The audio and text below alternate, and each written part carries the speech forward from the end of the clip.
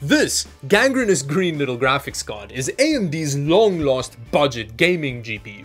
It's called the RX 5300 and it was only ever launched in OEM form, which means you can only buy one of these as like a growth on the inside of an entry-level Alienware system. It's a bit weird that this is growing on the inside of an Alienware, but that's besides the point. What we're going to do in today's video is we're going to prod this little bad boy a bit and see what happens. But first, a word from today's video sponsor, Linode. Today's video is sponsored by Linode. Linode is a Linux-based web hosting service which, according to G2, is the easiest infrastructure as service provider to use. Linode offers a wide variety of products, including web hosting, game server hosting. They can handle any computational load you throw at them. Linode also offers Kubernetes solutions using K8s with horizontal cluster auto-scaling. Whoa, that sounds very fancy. In other news, Linode also recently upgraded their block storage volumes with NVMe drives, which means you can get a huge speed upgrade at no extra cost. If Linode sounds good to you, use the link in my description below to sign up for a 60-day $100 free credit.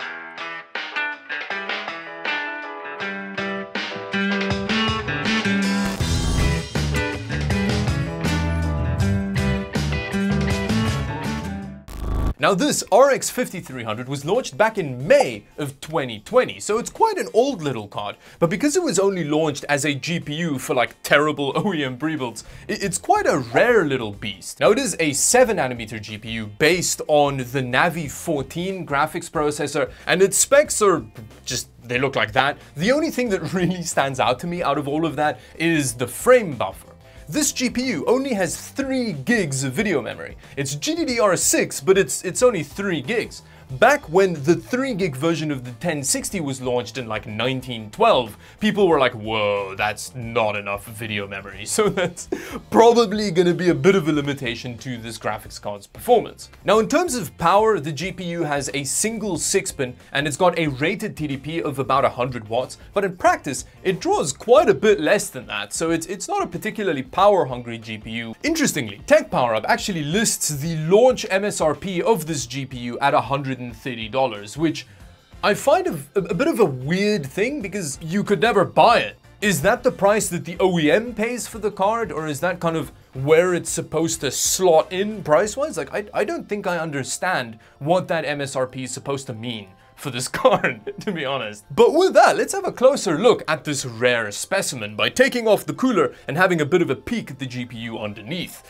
Now, this PCB is about as interesting as a quarterly tax submission form. There's not a whole lot going on here. Although, if you have a closer look, you can see that there are a couple of blank spaces on the PCB for like additional power phases, some additional memory modules, and even an additional display port, which makes me think that they use the same PCB for like the OEM version of the RX 5500. But yeah, other than that, the GPU looks quite similar to a Polaris GPU actually. Anyway, with that, let's put the cooler back on, drop it into a system, and see how this RX 5300 performs in some games. Now, as is always the case, we're starting off with GTA 5. This is running at high settings with 2 times MSAA.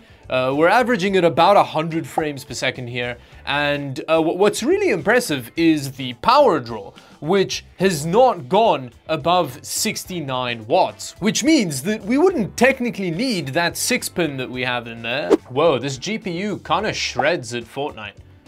We are running at 1080p competitive settings, so that's everything on low with epic draw distance. And when you're looking off into the distance, it gets close to 100 frames per second, so it does drop down a bit. But yeah, this is a solid Fortnite experience. Finally found a gun! Now, when it comes to Battlefield 5, again, with about 100% utilization on the GPU, we're still sitting under that 75 watt barrier. It did occasionally jump into about 76 watts, but yeah, that's pretty impressive. Here, we're running at 1080p medium settings, and we're averaging around 100 frames per second, which this is a pretty solid showing for a GPU with this kind of power draw, so it's pretty cool.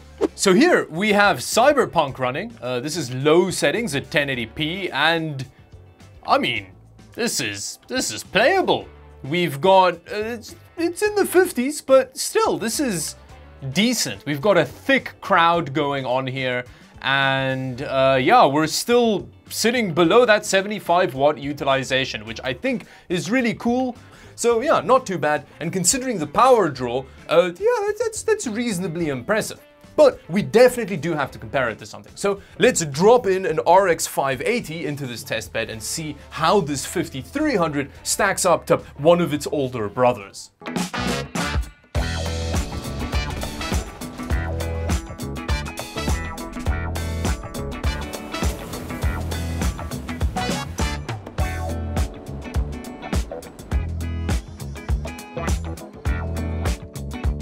The RX 580 is a more powerful GPU. It's got more than double the frame buffer, and it's just a better gaming experience with that much older graphics card. Although the 5300 is way closer to the 580 than I was expecting. And the RX 580 is drawing significantly more power while gaming than the RX 5300. So in terms of efficiency, the 5300 is definitely a step up. But that actually got me thinking. We're hovering at a max of about 75 watts, which means this kind of competes with the GTX 1650 because, you know, that's one of the most powerful non-supplemental power graphics cards that you can get. So let's see how it stacks up to that.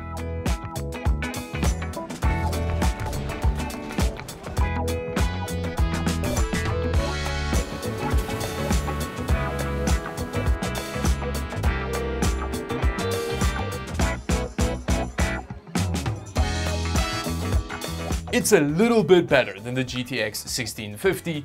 Aside from Battlefield 5, the 5300 didn't have a huge lead in any of the games, which is probably why AMD proudly uses Battlefield 5 in the marketing material for the 5300. But funnily enough, despite the 5300's higher average frame rate, the GTX 1650 actually had a higher 1% low in a lot of these games, which led to a smoother feeling gaming experience. But there is a final thing that I want to try out before we finish off this video, which is overclocking.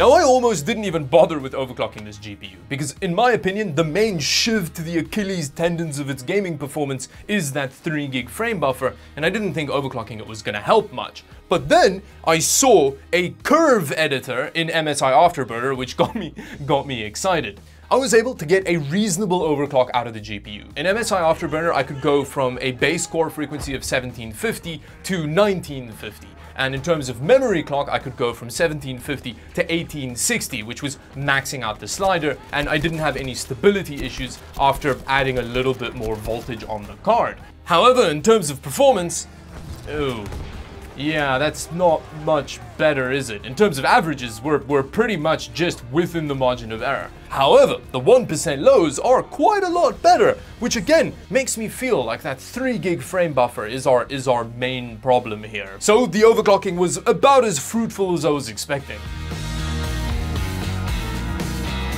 And with all of that being said, it's a graphics card. It does graphics card things. Not particularly better than other graphics cards, but you know, it's fun. Let me know in the comment section down below what you think of this RX 5300, and if you're very sad that you can't buy one. I actually think that if it was actually available today for $130, it would sell very well because, well, I don't think you can buy a GT 1030 these days for $130. Although, if it was available, it wouldn't cost $130. So I guess it's all a moot point anyway, whatever. With that, thank you very much for watching. If you liked the video, like and subscribe to the channel for more videos like this one. And until the next video, bye-bye.